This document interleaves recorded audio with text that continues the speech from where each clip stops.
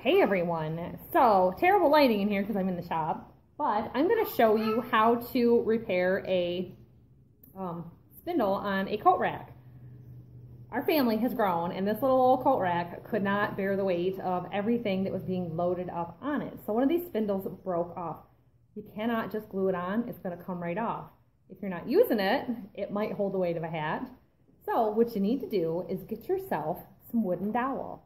So I've got some 5/16 wooden dowel, which is just about the right size for this. I could probably go up to maybe 3/4 of an inch. This is probably an inch thick. So here's what I've got going. I got a little chisel here, and I'm just going to knock off the old glue and the old dowel that's on this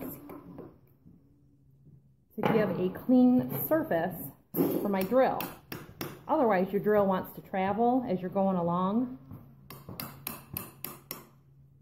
Now, because our family grew, we just decided to put up individual hooks on some oak board, and then it can handle all the weight for the entire family, and everyone's got their own double hook.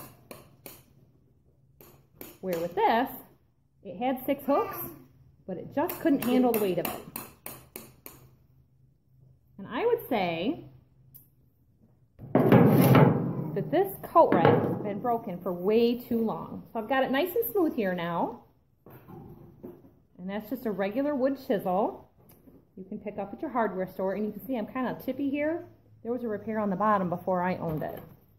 So what I've done is drilled out this bottom hole using a 5/16 inch drill bit. And you can do this in a vise or just by hand. And I just went into it and drilled it out a bit. Now, I have wood glue here somewhere. Half the job is getting everything that I need, and I forget where I put things. So you just want to make sure that your wood dowel is going to fit in there. See? And eventually we're going to glue this in. But I'm going to put it into here first and then cut some off.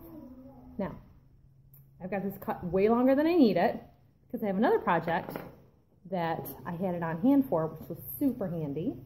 So now we're going to drill a 5/16 inch hole right into the coat rack's main body. And the drill does want to travel a little bit. So you start out slow, and you want to give it some depth, but not so much depth that you're going through to the other side or through to the other spindles. Because there's 3 on each level, I know that I'm going about 1/3 of the way in. Now, I can see the beginning of the dowels from the other side, right there. So we're just going to test this for depth. Yeah. All right. Now, you can do it on kind of an angle or straight out. My wood dowel, when I drilled it, naturally went on an angle anyway. So we're going to put a little bit of wood glue on the dowel. You can put wood glue in the hole.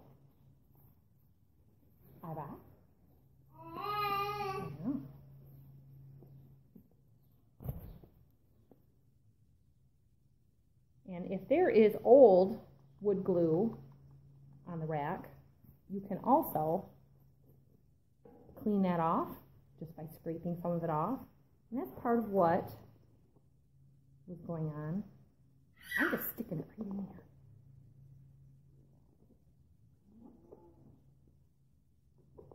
Now, any wood glue is fine. This is Tight Bond wood glue, and it's just what I have on hand that I use for gluing my beehives. So I've got it nice and glued. And a damp rag is handy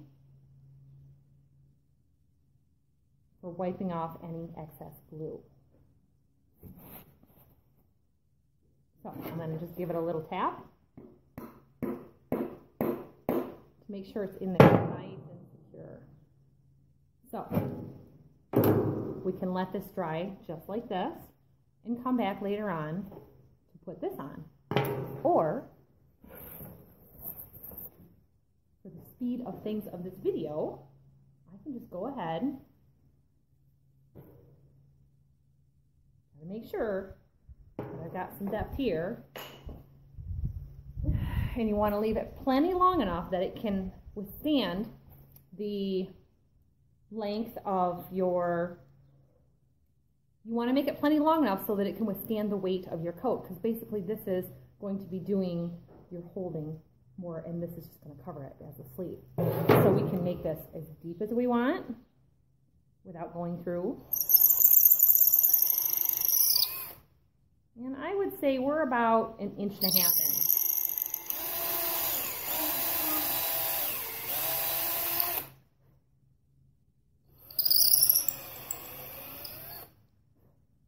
All right. So I'm about to that carved section. So I want to trim this. And you can just do this using a hacksaw.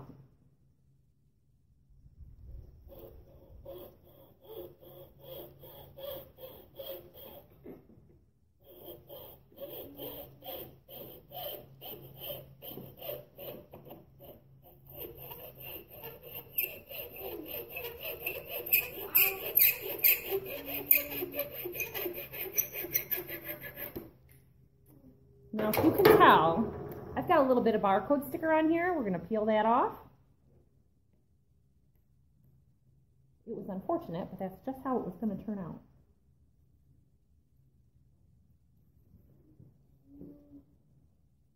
All right, and now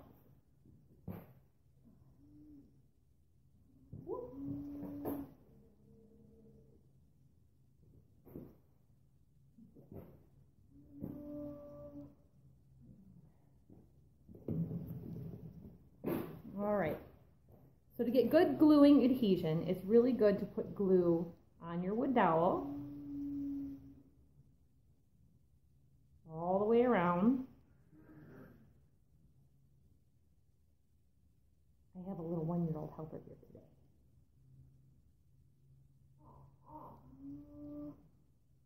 And again, you can wipe off any excess with a damp cloth, and now we're just going to slide that over this. It's so funny how these jobs sit around.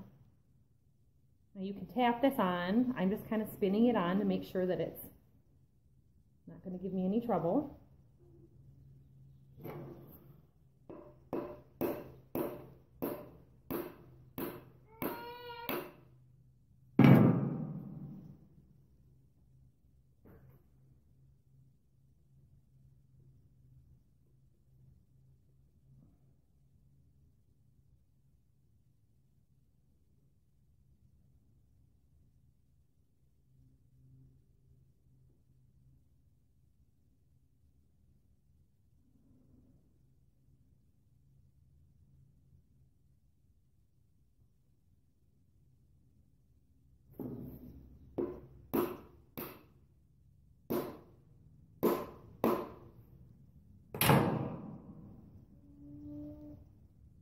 Now when this glue dries, wood glue is always kind of brown, it will dry clear.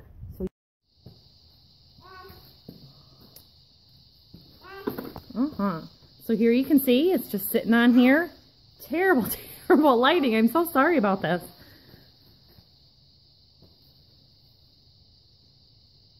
All right, so there you go. We've got a seamless repair, and you can't even hardly tell. When that dries, you won't even be able to see it. So now I can move on to this bottom part and see why I'm wobbling so much. But that's repairing with a wood dowel. Thanks for watching, everyone. We'll see you next time. Bye.